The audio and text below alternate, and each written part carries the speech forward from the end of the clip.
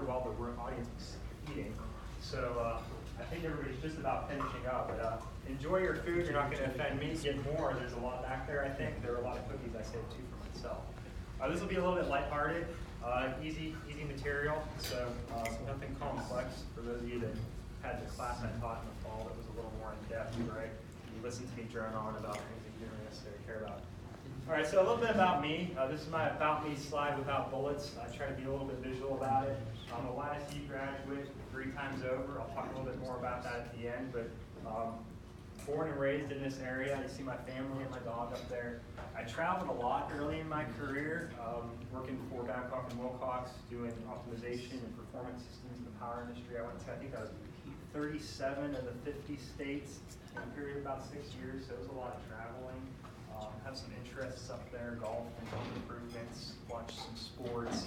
Worked in the steel industry, like I said, optimization, performance systems. I did R&D, formal R&D after I got my master's degree. Did some pretty cool control, algorithm development, visual controls, some signal processing and signal analysis work with nonlinear dynamics and chaos theory. That was really highly mathematical stuff that was a lot of fun to take those algorithms and apply them into an industrial environment. Built a lot of big systems. So the picture on the bottom left is me and a couple of folks. That was actually a picture for, I think, the front page of the business section of the Beacon Journal, if I remember. And my role was to stand and point. I had to look at the point, right? That was a big multi-million-dollar test system we had just built. Did some process improvement, business process improvements. So worked in an organization that went around the company and just tried to teach people how to do things better. So that was an interesting role in and of itself because I was in a position where I reported to an executive in the company, but I had nobody working for me, and my job was to go around and tell other executives how to do their jobs better. You can't exactly just do that, so you got to figure out how to influence people and kind of lead them along, right? I'll talk a little bit more about that in a little bit. Last year, I had the opportunity as I was doing some soul searching. What do I want to do? What do I want to be when I grow up, right? I really liked my time in R&D. Really liked technical management. I did that for a while. And the opportunity just wasn't coming together with the strategy that the company was in. I'll talk a little bit about strategy in a minute. So I had an opportunity to go to First Energy. I heard they were starting this new organization that was developing products and services for their customers, residential, commercial, industrial. And they had this new innovation and product development team that needed a manager. I said, that's exactly what I wanted to do. So I reached out to some contacts there, kind of researched the opportunity a little bit. I applied and ended up getting the position. I've been there going on 10 months. And it's been a lot of fun. It's kind of like a little mini startup within First Energy. Trying to make products and services from the ground up. I'll elaborate a little bit more on that. So our portfolio, we say is 85% core, 15% leap. The way I describe that is the core is cool stuff, the leap is the really cool stuff. So the core is the things that you would expect an electric utility like First Energy to be selling. So it could be things like intelligent LED light bulbs that might turn off and on when you're home or not home, or you can adjust the settings on them to dim the room, or ones that have speakers built in that they can play music while you're actually go in front of that, should I? While you're in the room, listen to music. So things like that, things that you would expect, home automation, right? The Leap stuff, we've got some cool products in our portfolio right now that span medical devices, industrial safety equipment, and wearable technology, right? Those are things you would not expect an electric utility to do. And quite frankly, most of those won't ever end up selling. We're going to develop them, prove its concept, show that it works, demonstrate the technology, then try to sell it or license it to somebody else that maybe has a name in that space. But it's really cool work. It's product development from the ground up. It's invention. It's innovation. There's a lot of business-oriented work, especially in the field of contract negotiations, with business model development, things like that, relationship building. But that is enough about me. The reason I show you all that is to give me a little bit of credibility so that you'll listen to me for the next 20 minutes or so. Hopefully I did that effectively. I don't really like talking about myself, but at the same time, I feel like I'm here for you to listen. So I want to throw it back to you all. So end of the program, right? You're all about to graduate. What is one of the most important things you learned in this program? Yeah? The design process. Design process? Great. What else? Team building. Team building, awesome. What else? Time management. Time management, excellent. Contact research. Got some research. Absolutely. Fabulous. Anybody else? Yeah. Designing a project under a budget. Designing a project under a budget. Awesome. Anybody else want to share? Those are all fabulous examples. Very, very good examples. Interesting comments right to those. We'll talk about those in a minute here. So when I was in your shoes about 12 years ago, maybe it was a little bit longer than that, but one of the professors said something that I took to heart, but I didn't realize it was as profound as it was when I heard it. It was actually Dr. M said it. Probably doesn't remember saying it, but he said, getting your bachelor's degree doesn't necessarily teach you how to be an engineer. It doesn't teach you the skills to do the work you're doing. It teaches you how to think like an engineer, right? It teaches you how to think like an engineer. So, again, that was kind of profound, and it's something that I've reflected on over the years. And yeah, it's kind of the beginning, and I think your associate dean this morning said something along the lines of you're just beginning your learning, right? Absolute truth to that. You're just at the beginning. You're going to learn so much more in your career as you go on. So, here's my presentation after all that leading. How to think like an engineer in 10 easy steps. By me, Eugene Hossein Najad. So it's going to be biased based on my experience. I probably left some things out because I've fought through this in all of the last 4 or 5 days. But I think it's pretty well rounded. So maybe when I write a book someday, maybe you all can say, hey, I was there when you presented this for the first time. All right, so it's going to be like top 10 fashion, right? So we'll count our way from 10 down to number 1. And we'll see what you all think as we work through this, okay? All right, so number 10, starting off, write it down. Because you're going to forget eventually, right? Why do you write it down? A lot of people talked about code this morning. Some really cool projects, by the way. A lot of people talked about code. We comment our code, right? Why do we comment in our code? People know what we've done. So people know what we've done, exactly. I did a lot of software development early in my career for a long time. And I learned very quickly, people say, comment your code, comment your code. Like, okay, I'll comment my code, I'll comment my code. But then I go back to something after 6 months not looking at it, I'm like, what the hell was I doing here? I don't even remember what I was thinking, right? And when you write that code, you're so deep in it that you can just think it in and out, right? You're writing it. If it's not for that comment, when I go back to it, it's really hard to pick up on and keep moving, right? So it's like, oh, okay, I see what I was thinking now, right? Same principle. And same thing has happened to me throughout my career, right? I've worked on a lot of projects simultaneously, multiple projects at the same time. Now in management, my team is responsible for 20 projects at any given time. I need to know who they're talking to, what their major bottlenecks are, any milestones that are coming up, where they're having trouble, right? Across 20 projects that I can help them, right? That's really, really hard to keep track of, and especially 6 months from now, a year from now, when I want to look back and say, what did we do on that project? Gosh, I don't remember. So I take a lot of notes. I don't necessarily take notes for now or for today, I take notes for later. So I try to think about me 6 months from now or a year from now, reflecting back, knowing my frame of mind. And I do all the time, reflect back to my notes and look at it and see, okay, that's what I was thinking. I got it now, I remember.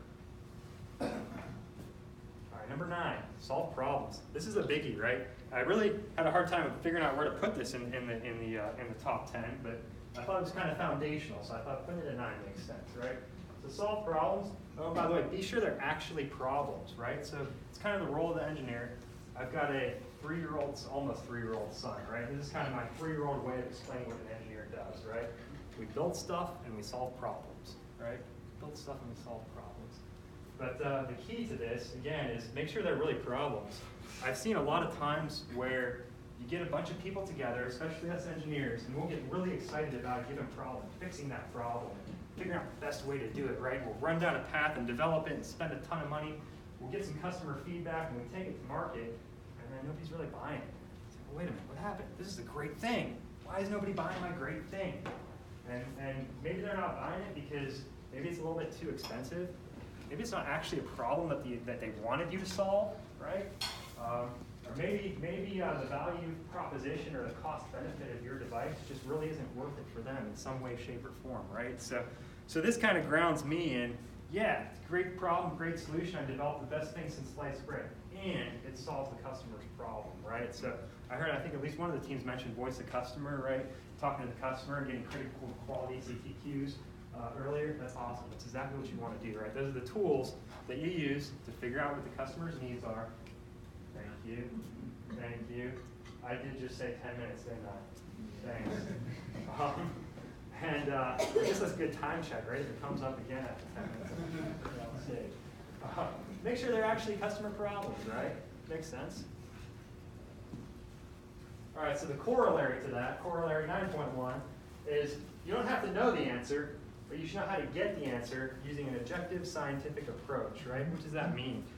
I had in one of my performance appraisals years ago when I was working in R&D, my manager at the time said, you know, Jim, I know that when I challenge you with something, even though you may not know it right away, you're going to go away and you're going to come back and you're going to have the answer. I think that is a huge compliment, right? And this translates to something that you probably all know inherently from going through engineering school, right? There's no possible way that you're going to memorize all the material in every single book that you ever looked at in your 4+ years here, right? Impossible, right? You take the core fundamental concepts, right? Know the basics of it. Maybe you go into a little more depth in some particular areas that you're going to work in on a day-to-day basis.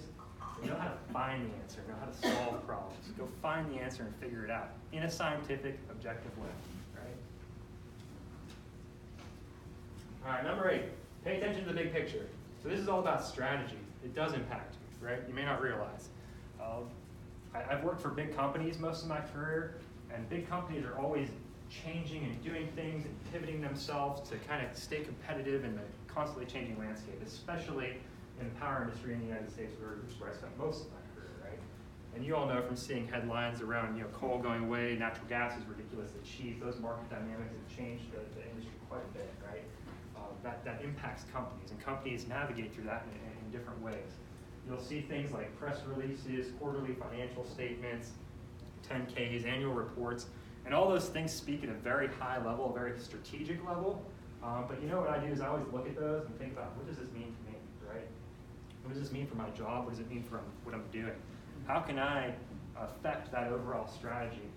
Come on in, guys. Come on, sit down. Sit down. How does it affect that overall strategy and where I'm going from here, right? And some of the biggest things, some of the biggest successes that I've had in my career have been a result of paying attention to that strategy. And how do I help support that overall strategy, right? Talk a little bit more about that. All right, number 7, follow the process. And what I say, if it's not working, change the process. So process is important. I'm big in Six Sigma, big in design for Six Sigma. Done it for a long time. Like I said, I was in a process improvement team for a while, making things better. It's all about efficiency. It's all about repeatability. It's all about quality, right? You need those things. Even in R&D, even in product development, you have some kind of process that you're following, right? It's a delicate balance between letting people be free-spirited and creative, but also following a process and following the rules, right? And you all will appreciate this. We had an engineer, he had a PhD in a very complex area of chemical engineering, right? No electrical background whatsoever. And he was himself trying to wire up 120 volt, I think it was about a 60 amp device or system at his desk, not in the lab, right? And I had the wonderful job of telling him, hey, you can't do that, right? And the response I got from his manager was, you're stifling his creativity. And I said, no, he can be as creative as he wants. We've got electricians, we've got technicians, we've got people who have expertise in this particular field that can help him do it safely, right? So it's always going to be a delicate balance, especially in R&D, especially in product development, where people need to be creative. But trust me, if we can do it in those environments, you can follow the process anyway. The key to that is continuous improvement, right, which is corollary 7.1. Always think about ways to improve the process. Like I said, if it's not working, okay, let's fix it. Let's change it, right? It's our roles as engineers to make those processes better, right? We can't just go outside of it and do what we want and then not document it, not write it down, right? So you got to follow that process, follow those guardrails. If the guardrails aren't working for what you're trying to do, make a new road, make new guardrails. Always be improving. Fair? All right, number 6, embrace change. So this is a fun one for me. I tend to like change, right? A lot of people, human nature resists change. And especially today, in our business environment, in our world economy, in engineering, in electrical engineering specifically, things change on a rapid basis, right? And if you ever find yourself going, yeah, but we used to do it this way, that's probably not a good spot to be in general. Embrace change, right? Embrace new things. You'll find that challenges and new things help you grow, help you learn. Again, I'll talk a little bit about the strategy, right? Some of the biggest improvements or promotions in my career that have resulted from embracing change, right? Company has a new strategy, a new vision, changing things up, I embrace it, right? Okay, I can help impact that strategy, I can help impact that vision. Okay, let's make you the manager of such and such, right? It's that attitude, it's not just saying it, right? You gotta deliver on it, right? So don't hear me just say, yeah, I'm all about change, and then just not do anything, right? You gotta actually deliver on that, right? Deliver on those promises, but don't see change as a bad thing, see change as an opportunity. And then related to that, don't be afraid to jump, right? I think the statistic now is 35% of people in the workforce in the US have changed their jobs in the last 3 years. And on average, a typical worker in the US spends 4.2 years in their jobs, right? So that all translates to people move around a lot, right? And again, going back to embracing change, look at opportunities, right? Don't be afraid to take new opportunities. It doesn't even have to be leaving whatever company or organization or university that you're working at or researching at. Think about new areas of research. Think about new departments. These are all opportunities to grow. These are all opportunities to learn. They're all opportunities to continue your own development, right? Keep it exciting, right? I find that I'll get bored after a little while, and I need to find whatever that next thing is. I think that's part of why product development and R&D work well for me, because I'm always doing something new, right? I'm not doing the same thing over and over again. I'm always doing something new. After 6 months, it's some other new thing, right? So I'm always on that leading edge. It keeps it interesting for me, and that's part of that. Don't be afraid to jump. All right, number 4, know the numbers. We're all engineers, right? Numbers are very important, right? Lots and lots of numbers that we deal with, whether they're in electrical engineering, whether they're in physics, whether they're in fundamental sciences. There's also a whole other set of numbers, business numbers, right, that companies operate by. One thing that I've learned, because I didn't have strong business fundamentals coming out of school, right, but I've developed them over time, and I subsequently went back for an MBA, was that a lot of decisions in big companies, regardless of their technical merits, are made based on cost analysis, right? Cost-benefit analysis, right? So there's techniques for that, net present value, internal rate of return, et cetera, et cetera, et cetera. So you can actually put things on a spreadsheet and explain in dollars and cents which of these options is better, right?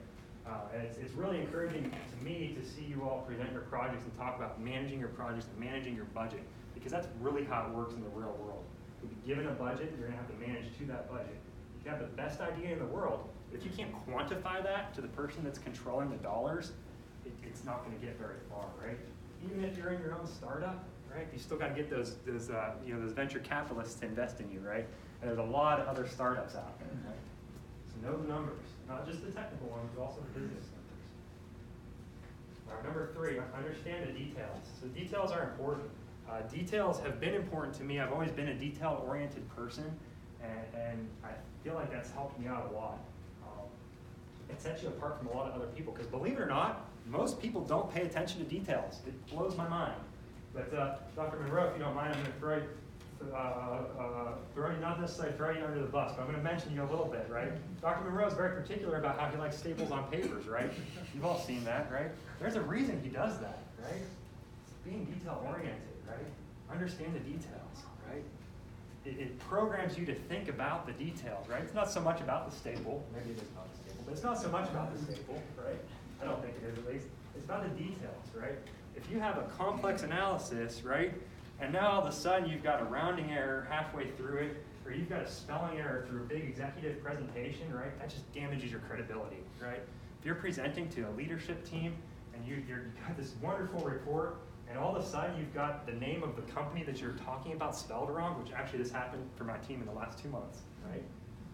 That's not good, right? That's not good. You can't do that, right? You're going to hand that over to the leadership team. They go, these guys don't even know how to spell our name, right? It's a typo, it's a typing error, but it's details. You've got to pay attention, right? All right, corollary 3.1.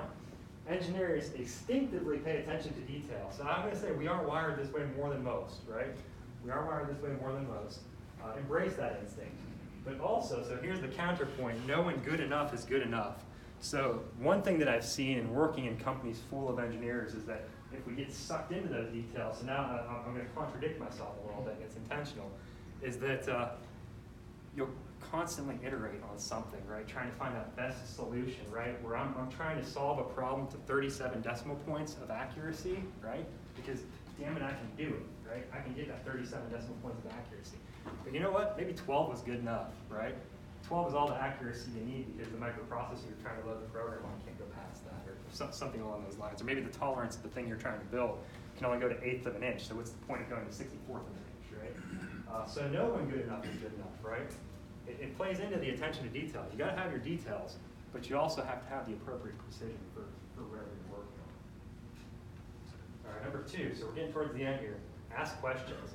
This is as basic as it is up there. Ask questions. Sometimes you ask questions to inform yourself. Sometimes you ask questions to learn from somebody else, their experiences, right? That's insanely valuable, especially if you're working with early in your career people that are more experienced in your field. Ask them a lot of questions. Why did you do that? Why did you make that decision? What would cause you to go that way, right? It helps inform you, again, that growth, that development, that learning, right? But also, it's a great technique for leading people too, right? So I've learned over time that it's better to have somebody get to an answer on their own than to tell them, right? And this especially plays true in working with teams and management, right? Sometimes that adversarial thing helps you grow, but sometimes people don't react so well to that, right? And it's to show them the why, right? So if you can ask a series of questions to help that person develop their own understanding, now you're mentoring them. Now you're showing them how you know inherently what it is that you know, right? And you're developing that answer. And now it's more likely to stick, right? They're actually more likely to remember it, more likely to move on and grow. All right, number 1, most important, and I've already referenced it probably at least 5 times, right? Keep learning. This is just the beginning. This is the start of your career. This is the start of your learning. It's a huge milestone. You've all worked really, really hard to get here. Whether you're going into industry, whether you're going into academia, you want to keep learning. Hands up if you think electrical engineering is a field in which things do not change and are always the same, even 10 years down the road. Exactly. It's going to change. Things are going to change. So at a minimum, just to stay current, you have to keep learning, right? It amazes me in the 12 years since I graduated with my bachelor's degree how much things have changed, right? The things that we did when we were doing our robot for our capstone project are just rudimentary things that you all can do without even really thinking about, right? It was the heart of our project, right? It was so complex to get this autonomous algorithm into this microprocessor that we spent most of our time focusing on that. And the chipsets available now, the technology available now that you guys get to leverage in the projects that you're doing, that's an afterthought, right? You're now at a point where you're taking that to the next level, right? And it's going to continue to do that, especially in this field. So I wanted to sum it up a little bit, and this is for my team at First Energy. Don't necessarily have these 10 principles, but what we have are guiding principles, right? My team is not all engineers. In fact, not a single person that works for me is an engineer. But we have what we call hashtag corner, and it's something that's evolved over time, right? But you'll see at the heart of hashtag corner is kind of these 10 principles that we just walked through, right? It's all about details. It's all about taking on challenges, embracing change. It's all about, owning it, right? Write it down, follow the process. Those are straight one-to-one. I'll tell you that before. So the last thing I have is a bonus one for you, okay? We'll end it on this note, right? So we talked about how to think like an engineer, right? I feel like I've had a pretty good career so far. I got a ways to go till I retire, if I can ever think about retiring. But I've had a good career so far. I worked really, really hard to get where I am. But I always, always, always put my family first. My family is very, very important to me. And one thing to always remember is nobody else is going to put your family first for you, right? I could even describe one occasion. I went on a vacation. My son at the time, this was 2 years ago, he had just turned 1. And we took him to the first beach vacation. And there was some significant stuff going on at work. I spent an entire day email and phone, right? No family time, no vacation time. My wife wasn't too happy with me. So that sucks, right? And number 2, I missed a lot of quality time with my son, right? He's never going to be 1 year old again, right? So I look back on that vacation, that's my reminder to you, right? My job is important. I bust my butt for my job. I work really, really hard for my job. But my family is also very important, okay? Nobody else is going to put your family, your friends, whatever is important to you, nobody's going to put that first but you. So always remember that. Use that counterbalance, right? Success is a wonderful thing. It's good to have a rewarding career. But remember the things outside of the job. That's all that I have. Anybody have any questions?